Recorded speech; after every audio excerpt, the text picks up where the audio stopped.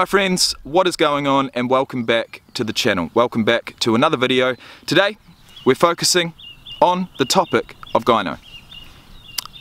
Gynecomastia, man boobs, bitch tits. You might have even been called cone tits. Or maybe that was just me.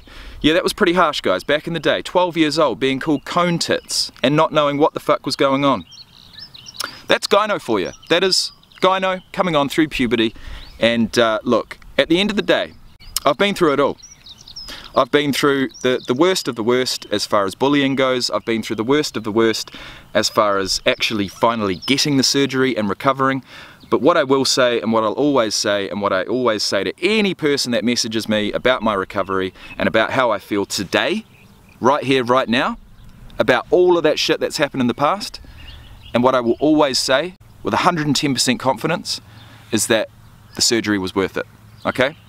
So just think about that for a second. My recovery would have to be one of the most horrendous recoveries you'll ever see, but it was still worth it. So just remember that. Today I'm here to try something new. I'm here to bring this topic back onto my channel. I receive thousands. I have received thousands. I receive, you know, certainly weekly, if not daily, at least a message or two from someone out there who has come across my videos to do with gyno and you know, has related enough to want to either send thanks or possibly ask me a question, or, you know, at the very least, just, yeah, say thank you. Thank you for what I've done, for me, you know, putting my experience, however shit it may have been, on YouTube for the world to see and to hopefully help someone else. And that's exactly what it's done. I know this video series has helped out thousands of guys. You know, I'm aware of that, and that makes me proud. But it also makes me feel a sense of responsibility to answer questions, to answer the most commonly asked questions that I get from, you know, my YouTube viewers and subscribers. So that's what we're here for today. Today is video number 1 of a whole list. I want to try this out. I want to put this video out as quickly as possible. I want to see what the response is like, and if you guys want to see more, or if you do have any specific questions, hit me down in the comment section below. But without further ado, it's time I run through my top 5 tips to prepare successfully for a gyno surgery. Prepare successfully for a successful gyno surgery. 5 tips. But first, a quick word from our exclusive video sponsor, the Ridge Wallet. Sup guys? First and foremost, thank you for clicking on this video. Secondly, this video is brought to you by none other than the Ridge, makers of the world famous, and now YouTube famous, at least on my channel, Ridge Wallet. In less than 2 seconds, I'm going to show you exactly what the hype's all about. Next minute. That's what it's all about. This wallet holds just as much as this, yet this one is bulky, ugly, and outdated. Now this one, being that it is a Ridge wallet, holds 12 cards, it's sleek, it's stylish, it holds cash. There's over 30 different styles, including this one, which is matte black, and this one, currently unopened, which is 18 karat gold. Not only does the look and design speak for itself, but the packaging is next level also. And when it comes to giving a gift, when it comes to even gifting yourself, when you deserve it of course, that's a win. The whole entire wallet is the exact size of a credit card, and the way that you access the cards is to push up from the bottom. Let's be honest, 40,000 5-star reviews, they don't lie.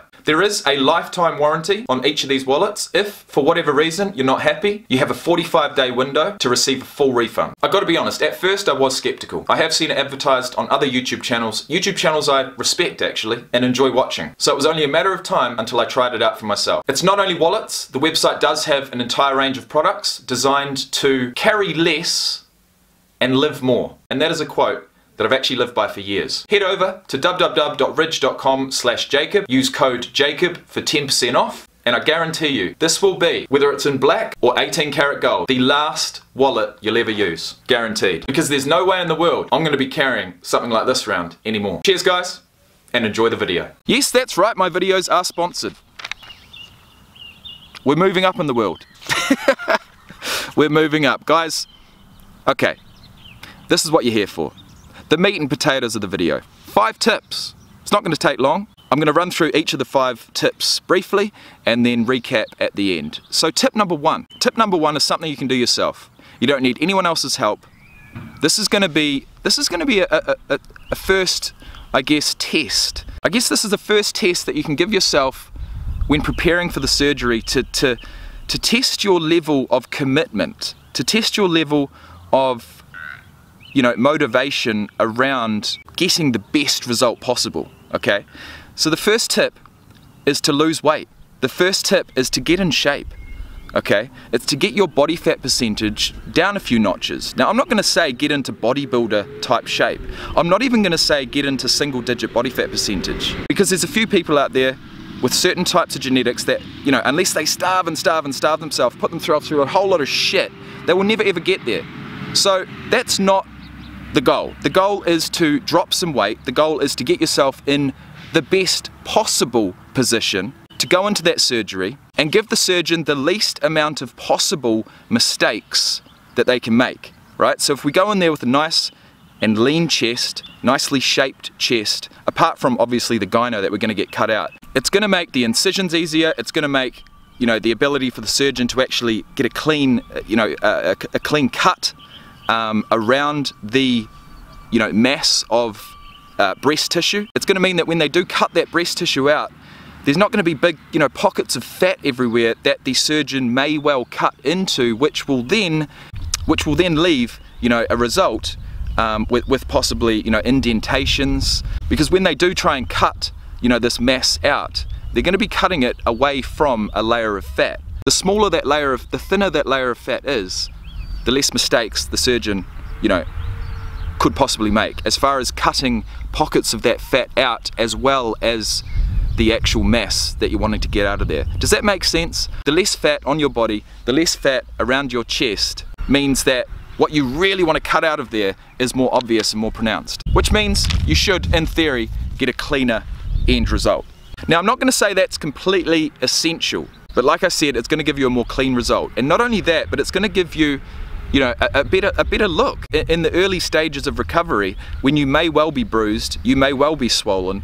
If you've got a whole lot of body fat there as well, it's going to be extremely hard to actually figure out what on earth is actually going on there as far as the recovery goes. Now, because of the fact that I was relatively lean, I could still remain hopeful throughout those times that I had this massive hematoma that looked, you know, 100 times worse than my gyno ever did, because I did still have that shape around my chest, and you know, as the hematoma would slowly dissipate, I could see the shape slowly but surely, you know, coming in around my chest. And that's what gave me hope. That's all the hope I had. That's all the hope I could hang on to, was that, you know, at the end of the day, I would have a nice, lean, clean result. And I guess in the end, I got it. My second tip to prepare for gyno surgery as effectively as possible would be to pick the right surgeon, okay? And there's one thing that comes to mind when it comes to my surgery, and that is that you get what you pay for. You do get what you pay for. I mean, the average gyno surgery for each side would be, I think, 4 to 5 grand for each side. So we're talking, you know, 10 grand total. And if you're not comfortable with spending 8 to 10 grand to get this surgery done, then I don't think you should be looking into it. And at the time that I wanted to get it done, I wasn't prepared to spend that much. I don't think I even had that much. So I was looking for the cheaper option, and I got the cheaper option. So all I can say for this tip is to, you know, pick your surgeon wisely, take your time, and make sure that you can see some before and after pictures. I saw some, I didn't see many, but like I said, I really didn't have a choice at the time, because I found a surgeon that could do it, you know, within my budget, and I decided to say, you know what, fuck it. Let's go for it. Now, I'm not going to say I could have prepared for that surgery better, but I certainly could have, you know, taken my post-operation care a little more serious. I could never have predicted what would happen to me. But there are reasons why that happened, such as taking my drains out too early, such as not having someone to help me, you know, after the surgery, because all you want to do is lay down on your back still. Take your painkillers, get through those first 2 or 3 days, let the bleeding subside, take your drains out, put your vest on, and continue and continue and continue. Now, I did none of that. I was by myself. So that brings me to my third tip. That's 4, that's 3. Third tip of the day to prepare yourself for a successful gyno surgery and recovery would be to get someone to help you. Okay, get someone to help you in those at least 2 or 3 days post-surgery. get someone to drop you off at the hospital, pick you up, take you home. I don't think you're going to want to eat much. You're probably not even going to want to drink much. The painkillers that they give you are, you know, strong. Thinking back, they made me feel quite nauseous. So all you're really going to want to move around for in that first couple of days is to literally take your painkillers, get a glass of water, and to drain your drains. Drain your drains. Empty your drains if you've got them in. So a big tip, a big tip. I'm not going to say it's essential, but it's certainly going to help in the long run. Have someone with you at the very least. You might not need their help in the end, but at least have someone there, so it's a possibility if you do need it. That's tip number 3.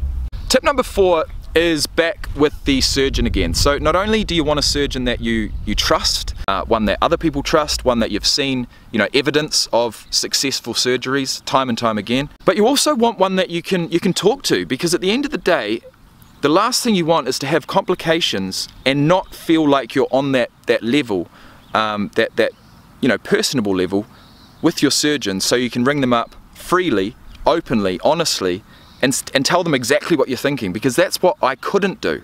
I didn't know my surgeon. So when it came time, you know, a week, 2 weeks after the surgery, and I couldn't go in and see him because he was in another part of the country, all I had was the mirror. All I had was me. I was looking at myself, I was thinking, what the fuck is going on? I was a little bit ashamed, to be fair. I was feeling a little bit ashamed.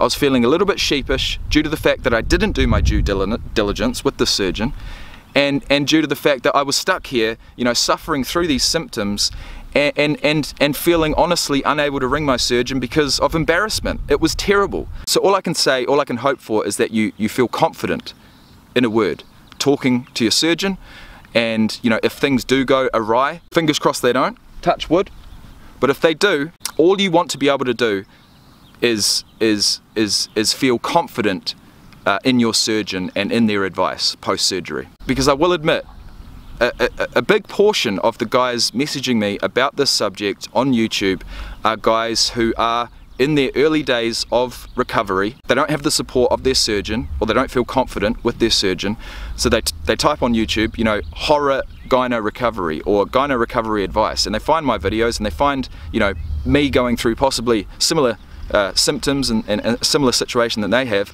and then they relate to it and they ask me the questions, and I'm like, well, you should probably ask your surgeon. So this goes back to tip number 4, develop a relationship with your surgeon, one that you're comfortable with, and ask questions. The final part of that tip is ask questions. There is no silly question. Seriously guys, ask questions. Write them down before you go in for your first consult. Go to multiple surgeons. Have 5 different consults. Same questions. Pick the surgeon that you're most confident with. You don't have to pick the first one. You certainly don't. Now, that brings us to tip number 5. And this is just a general tip. I don't need my notes, I don't need anything. This is an attitude, an overall attitude. Okay? Because we have to be realistic. My recovery was terrible. Did it have to be? Probably not. Were there oversights made? Absolutely. But there is one attitude that I would recommend anyone out there, any guy out there thinking about getting the surgery to adopt. And that attitude is to hope for the best, because that's what we all do, but expect the worst. Expect the worst. And mine wasn't even the worst. So, you know, at the end of the day, attitude is key, okay? And to maintain a positive attitude throughout is key. And you know, there's no easy way to say that, and there's really no easy way to do it either. But I guess what I hope is that videos like this and you know, videos like the recovery vlog series help with portraying that attitude, that you know, we all hope for the best but certainly expect the worst. And look, at the end of the day, this goes back to what I said right at the start of this video, and that is that, you know, it doesn't matter what happened. It doesn't matter how bad the recovery was. It doesn't matter. You know, it doesn't even matter that it took it took almost 3 years for me to have, you know, a result that I was, you know, finally, I'd say 100% happy with. So 3 years down the line, but there is one thing that remains, and that is the fact that it was all worth it. So Hope for the best, guys, expect the worst, but just know that even if you do go through the worst, it's still going to be worth it. That was my video for today. Those were my 5 tips to prepare for a successful gyno surgery and recovery. I do have more gyno videos in the pipeline, but if you do have any specific questions, please hit me up in the comment section below. It's been an absolute pleasure. I'm coming to you from Christchurch, New Zealand. And peace out.